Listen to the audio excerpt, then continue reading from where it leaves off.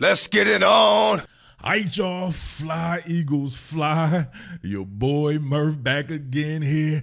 Want to get into a little film study on my man Sydney Brown, who I believe is my second favorite draft selection. Of course, after Jalen Carter, who your boy willed into existence, right? Through osmosis for my man Howie Roseman. As a matter of fact, hit Howie's music, please. This is how we do. Yes, sir. Howie Roseman had your boy sleeping like a baby because, man, I am so in tune with this roster. I feel like, obviously, we can win the Super Bowl next season. No doubt about that. But, man, he stocked the cupboard for the future as well. I say this. There are no draft picks who were selected who will be counted on to be starters. Imagine that. Say that again with me. None of these guys have to be starters. If someone does start, man, it's just kudos to that particular player right there. Even Jalen Carter. But look at this. Arm over, and then dum-dum-dum. Prison loving ensues. What was this? He picked up my man Jaden Daniels like a prize. He had himself a new, what it was called, them newbies, right? The prison bunkies or whatever like that. He had himself a prize. He's like, I like you and I want you. Think about this. I look at Jalen Carter as a 5 technique, an eventual replacement for my man Fletcher Cox, right? One of the greatest to do it in the franchise. I look at someone like Milton Williams as a replacement for Javon Hargrave. Already on the roster there, already played behind Javon Hargrave. He's more of your three-tech type. One of these guys, of course, you're playing outside the guard. And, of course, he's also penetrating, getting upfield. He's going to have to show something against the run. Maybe that's where he can differentiate himself from Javon Hargrave. But then they signed Contavious Street at that position as well. Those guys are more your 3 technique type. So where would Jalen Carter actually start? Imagine that, because you're going to have Big Jordan Davis starting at the nose. If we're talking about what I believe, Sean Desai's defense, so I said it first, it should be an odd front defense, and they're drafting players who played in odd front schemes along the line of scrimmage, like a Nolan Smith, who shouldn't start, right? He's a long-term replacement for Hassan Reddick, or playing with Hassan Reddick, or rotating in. Maybe you play him off ball, which I would prefer him to be played off ball. He does not have to start. Of course, Tanner McKee is not going to be starting. And, man, beyond that, see, now I'm drawing a blank right there. But listen, anybody you can think of, Keely Ringo, of course, definitely not starting. Eventually can be a replacement for a Darius Slay maybe. Or he could be one of your starting safeties eventually, but you already have Terrell Edmonds at one safety, a former first-round draft pick, one of my favorite players in the league from those Virginia Tech Hokies. A guy in his own right is a height, weight, speed freak. You signed Justin Evans at another safety position. Those guys could be your starters. And, of course, some of the guys who are already on the roster, of course. So even Sydney Brown does not have to start. Sydney Brown can be worked in at a myriad of positions. I look at Sydney Brown very much like I look at Chauncey Gardner-Johnson. As a matter of fact, all right, I need you guys to keep in mind that it's a different defensive coordinator. So what Gannon did will not necessarily be germane to what Sean Desai did. Coach Desai, who I got a chance to cover him with Seattle, right, a primary cover on the channel here, they run more of a balanced shell. So keep that in mind there, although they will rotate. It's very much like you see here from Illinois. But Brown's assignments at Illinois was definitely being a strong safety. He's working to the close side of the formation in man coverage with a tight end. That is a valuable asset to have in a defensive back. On this one right here, he'll show off a little bit of range. You get them rolling the free safety to the post here, so they'll rotate. He'll follow the wide receiver right here. I forget if he's submarining or if he's going under or over, whatever like that. Well, let's just say he's going over right here. You'll see his range to be able to tackle this guy out in space. This is some incredible range, some incredible speed, and this guy is an absolute junkie in the film room. You can just tell. See right here? I look at him roll. So he is going over. Look at that. Create the space and Yaka. Look at that. Coming out in space. Let's slow it down right here. Here you go. Look at him. His first step here. I will say this, right? I'm going to show some things that he's not good at as well. He is extremely aggressive. His first step is usually towards the line of scrimmage. He wants to get that action. So pause. But look at him. Step towards the target here. Now look at him have to navigate over and under here right here with the referee and then the potential rub there. You can see him still on it. Look at this. Nothing but airspace and opportunity. And look at him as a striker. Oh, look at that. Man, he may have cleansed his colon a little bit with that. Look at this. Oh, a colon blow. Look, head on the outside. Extremely perfect technique. You know what I'm saying? My man Chauncey Gardner didn't always have perfect technique, right? He was just one of those hurlers, right? He would hurl his spine and his neck into you, trying to paralyze himself and stuff. But this dude right here, perfect technique. Wrap and roll. Exactly how you design and how you teach it for a defensive back. Y'all know I get excited, man, when we talk about safety play, off-ball linebacker play, running back, all the positions that I played. This kid, I'm telling you right now, Malcolm Jenkins was my former favorite Philadelphia Eagle. Sydney Brown, he's got a lot of that Malcolm Jenkins in him. With Malcolm Jenkins, it was all up here, and then his athleticism manifested that. Sydney Brown, man, I'm telling you. All right, I want you to see him fill in right here. You can see him man up on the tight end and then watch him set the edge right there. Look at him push the running back. My man, Ant Grant. Ant Grant in the building, baby. Y'all remember him from back in the day? I worked his recruitment covers there. But listen, my man right here, you can see him streaming along, right? Almost got a linebacker's mentality when it comes to flow and approach there. Look at him. Keeping that outside shoulder, right? Outside shoulder force.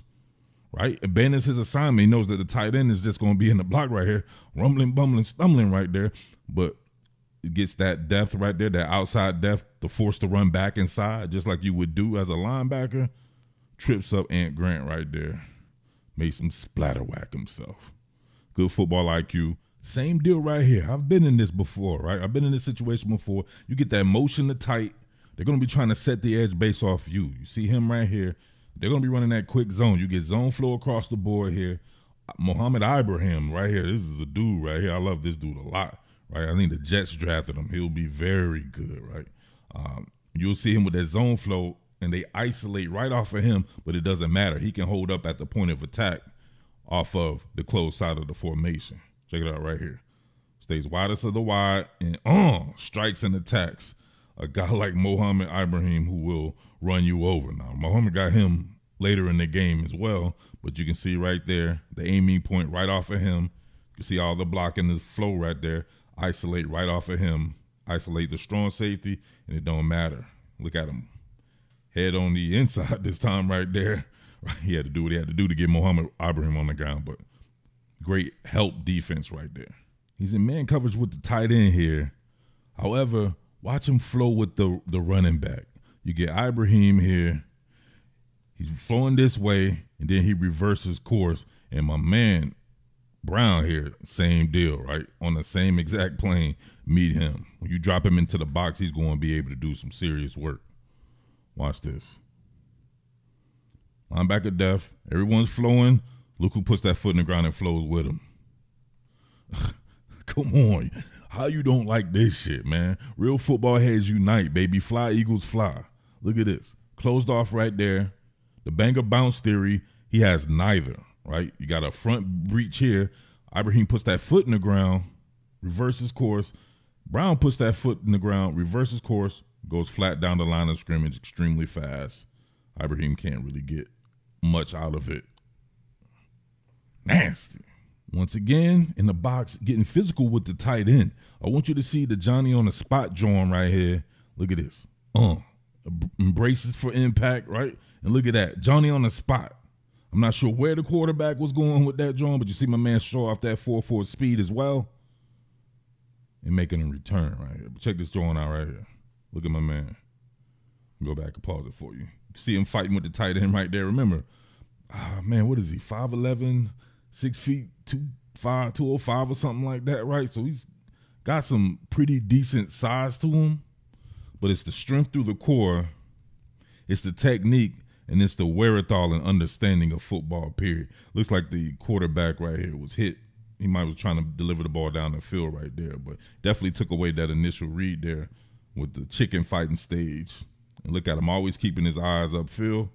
Grabs the pill. My man right here, right down Market Street. Look at that. Oh. Come on, man. Listen. That man with Terrell Edmonds and Justin Evans working in immediately. So this was not good by him. He's in man coverage on the tight end. I told you about his aggressiveness. His first step usually towards the line of scrimmage. They got him good on this pistol play action fake right here. Look at him. You see that? Step towards the target and then let the tight end go. And he had a poor angle right here as well.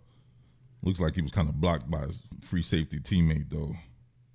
Right there, so he wasn't able to get the tight end and led to a what's wrong with the tight end? Like he running with two left knees. What the fuck? Why is he running like that? Come on, Mike. Man got two left knees. That's not hard. That's not hard. But yeah, sometimes his over aggressiveness can definitely be to a bit of his detriment. However, you don't want to coach that out of him because it's also led to him making some very good plays at and around the line of scrimmage as well. So he has to have a little bit of balance. So it's not something that I'm worried about. We can see him once again being isolated, holding the point of attack. Look at this. You saw that? Oh, that is absolutely perfect. That's how you would do it if you were a damn defensive tackle. If you're Jalen Carter or somebody like that. Watch him meet the inertia, but watch him keep the feet parallel. Right? He wants to wall and discard. Keep the feet parallel, walk off the defender, right? Like a walk-off home run like my boy Darren Dalton back in the day right there. And look at that. Keeping on the outside, running back has nowhere to go. And, of course, he's going to wrap and roll. His freaking tackling technique, I'm telling you, man, not too many people are doing that these days. That's what separates the good from the great, in my opinion, right there. You can do a lot of shit well, and you get to the moment of impact or the moment of truth scenario right there and fail because you can't tackle correctly. This dude right here is hard. All right, check this out. My man is money in zone coverage. That's just that football intelligence. You'll see him work here. He'll drop. They'll be running a little bit of a mesh concept right here. You have the tight end who he's initially manned up on, but then he sinks into his zone. You'll have the inside receiver right here, right? The tight slot. He'll be working this way. He's going to drop back here, take this away, and then get back into the throwing plane and make himself an interception out here in space. So he can work out in space as well. Check it out right there. He took that away initially. Quarterback had to go somewhere else with it, and he doubled back on it, got himself an interception. You'll see a little bit better on this angle right here. We'll pause it right there. Watch this. Right? He was waiting for that to clear right there. Gets out there. He drops back. I don't know if you can see it right there. He drops back there. And then he gets the wherewithal to press it back to the inside. And he's gone off with the pill. That's hard. It's power driven though. He sleep. I love the beginning of this play. I hate the end of it. Look at him in man coverage on the tight end right here. Check this out. Squatting on him. He has squatter's rights. And look at him stay tight to the vest right here. Really good man coverage right there. But then look at his aggressiveness right here. Blow the entire thing with him hitting the quarterback after he slid. Oh, that's bad. Look at this. Oh! Then he gets up like he's a bad little kid. Talking about what did I do? Badass little kid, though. But, man, that damn man coverage, squatter's rights. Not in his pedal or anything like that. Waiting for the tight end to react. He decreases the space right there and then stays in his hip pocket. Obviously, you know, we're going to see a lot of good tight ends next year, and especially in the Super Bowl, especially if we see Travis Kelce again, having somebody with enough experience in college.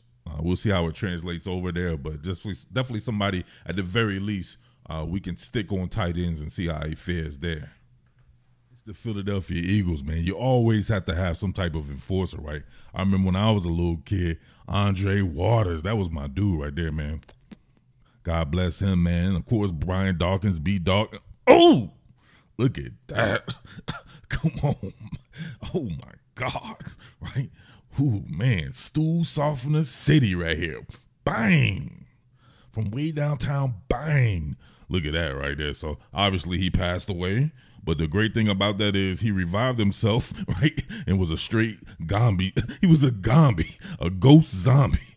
Watch this. He like floats away. I don't have the rest. I don't have the rest of this, but he continued to float in the air and he floated away. He's a zombie. Come on, man. All right, last one right here. Real Men Watch to the end. You can see him work out in space. Look at them cover, right? What I tell you, split the difference. They have duality at safety, a lot in the Sean Desai scheme, and you will see him right here get that. Look at him turn on it, get himself an interception, show a little bit of range right there. Look at him. Initially, he was riding the stitches right here. You can see him riding the stitches, reading the quarterback who's on the same hash, and he gets over there. It was going to be a go route, and he shows he has some range as well. My man can do it all. Man coverage. Of course, he can work in the box. That may be a bit of his strong suit right there, but man coverage as well on the tight ends. And then he has range. So very much like you would find in the mold of a Chauncey Gardner, who obviously, or I guess you guys don't know, when I first covered him in high school, he was a cornerback, and he was that at the University of Florida, and then he switched to safety. Brown looks like he may have a little corner in his background, but he got to play a lot of man coverage there. So, man, I don't know what to tell you. I mean, super excited about this pick of Andre Brown, and I can't wait to see him get to work out there, man. So everybody stand up, baby. South Jersey, we in the building, baby. Bridgeton, Vineland, Millville, AC, Cape May, right? Anything. Trenton, everybody out in Jersey, baby. Shout outs to the whole Philly. Shout outs to Delaware, Christiana, Newark, Wilmington. You already know the deal, right? Listen. Make sure you're subscribed. If you're not subscribed and you're a Philadelphia Eagle fan, I know I'm new to the fan base or whatever like that, but I ain't new to Philly Eagles football. Obviously, it's been my team since like 1990, baby. So make sure you tell a friend that this is where the best Eagles shit will be at. We will be getting it in quite a bit here, all right? It's your boy, Mid-Atlantic Murph, a.k.a. Jersey Murph. Make sure you hit that thanks button. Your boy be bringing that hibachi, and salute. Let's get it. What more can I say? Top Billin.